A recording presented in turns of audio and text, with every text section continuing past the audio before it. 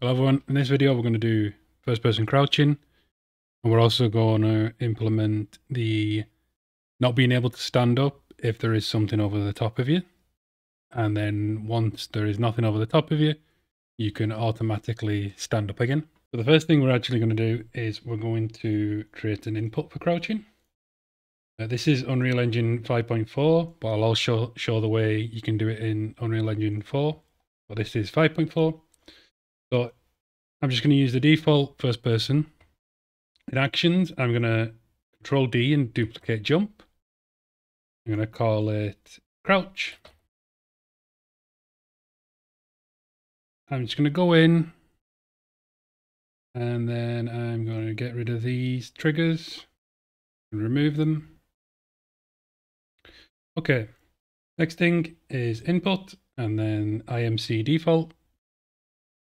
In here, we're going to add a new mapping. We're going to find crouch and we're going to give it control. We can add another binding and we can do C. And then if you were doing console, you could come in here and find it in the gamepad. This little icon here, when you click on it, will allow you to press a button and it will assign it.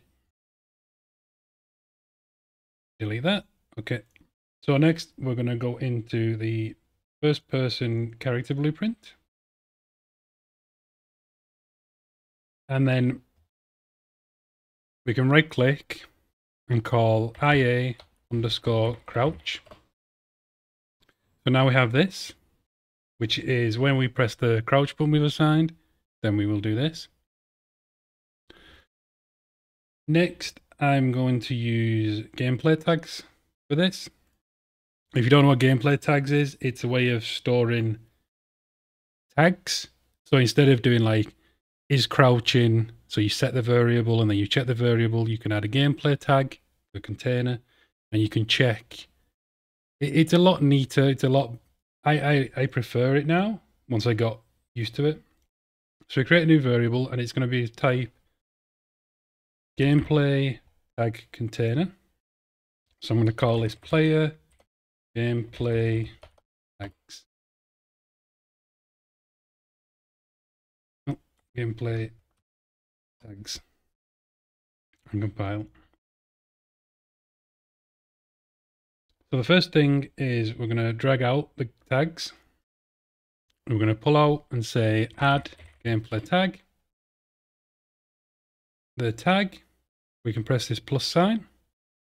And the way these work is you can do periods or dots after each word and it will put it in a category. So if I do player dot is crouched, you make sure you select the source.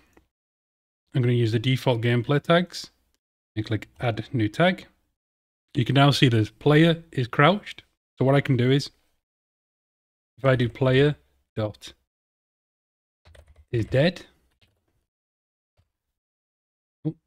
it now shows up in this as well. So what I could do is I could check to see if either one of these is valid or all of them are by selecting here.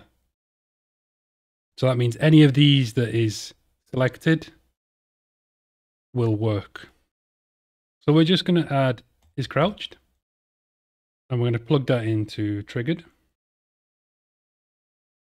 Next, we're going to create a timeline. So we can type timeline. I'm going to call this crouch timeline. I'm going to double click into it. We're going to add a new track, float. I'm going to set the length to 0.5. That's what I found works nice. I'm going to rename this track to crouch crouch alpha. I'm going to add a key. I'm going to set the time to 0, 0. I'm going to add another key. That's going to be 1, 1. No, sorry. It's going to be 0.5, 1. What I'm going to do now, I can highlight both of these and you can right click and there's different ways of interpolating them. I'm just going to do auto, so it adds a bit of a smooth instead of it being sharp. But you can play around with these like how you want. Okay. Next, we're going to plug the gameplay tag into here. From the update, set capsule half height, capsule component. From the half height, we're going to pull out an lerp. The alpha will be the crouch alpha. And the A value will be your current capsule height. So we can go to the capsule component and see the height is 96. So 96. And then we want a height that we will change to when we're crouched. So for this, I'm going to use 30.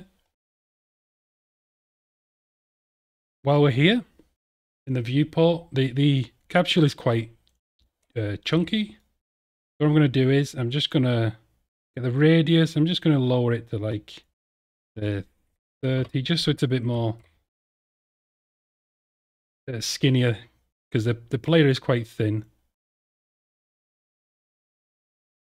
Okay.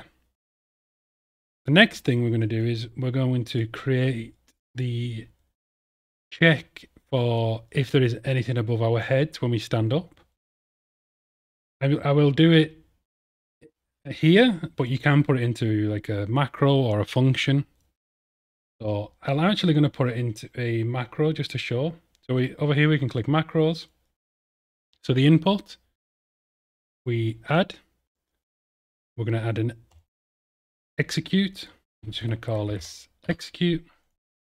The output, we're going to have another execute. And if we name this to then, it will get rid of the name and just turn it into a normal execute node. And we're also going to add another, we're going to add a Boolean, and that's going to be blocking. So what we can do now is from the execute, we're going to do a capsule trace by channel. So the start, we're going to get actor location. We can plug that into start. The end, we're going to add to this. And then we're going to split. We have the float. We're going to actually right click and get capsule radius. Capsule radius.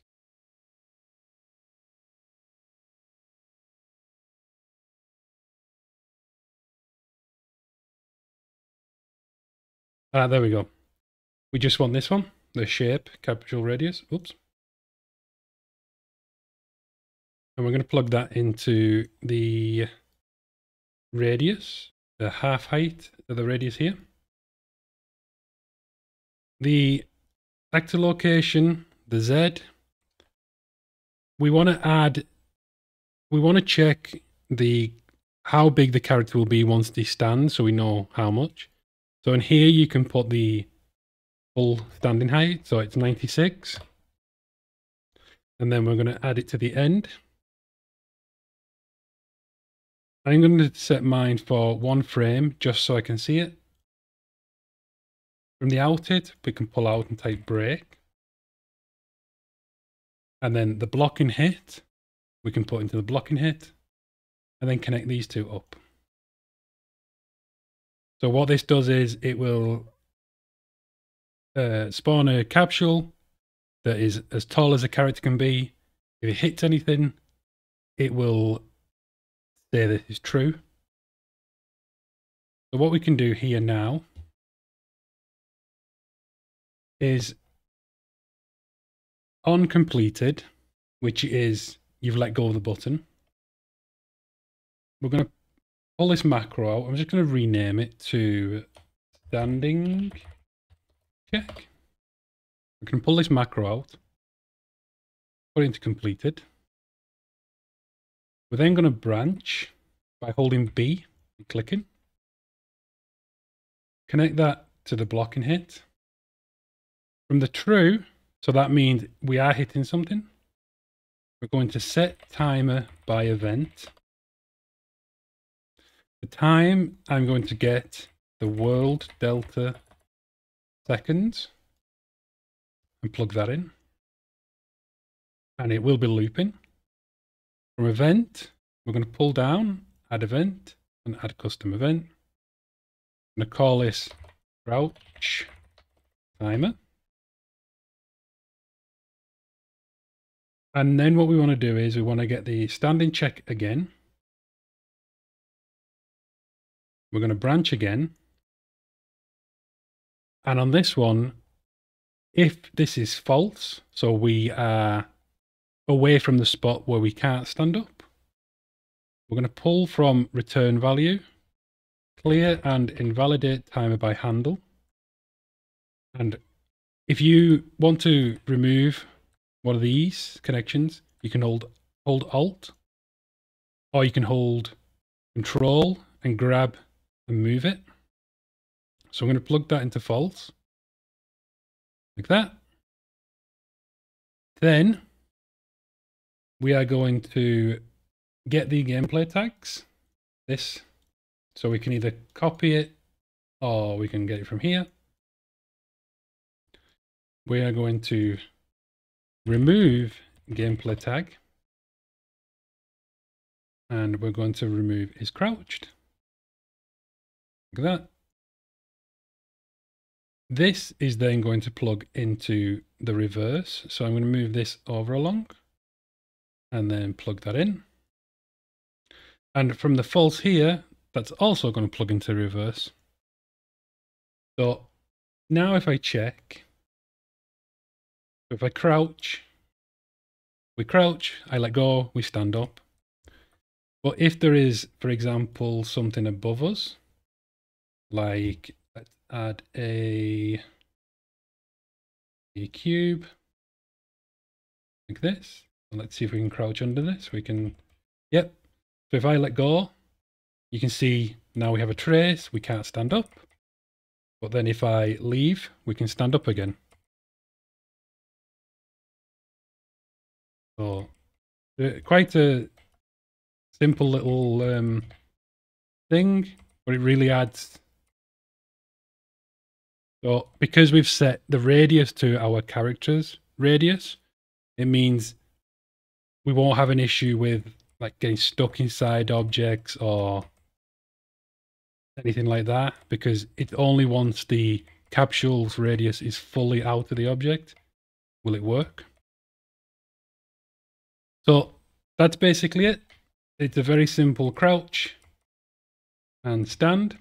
So what I'll do now is if you're using Unreal Engine 4, so instead of this, you could do, we could search for like control, left control. And you would do, instead of adding a gameplay tag, you would actually promote a variable. So you would say like is crouching to Boolean, and then you would set that.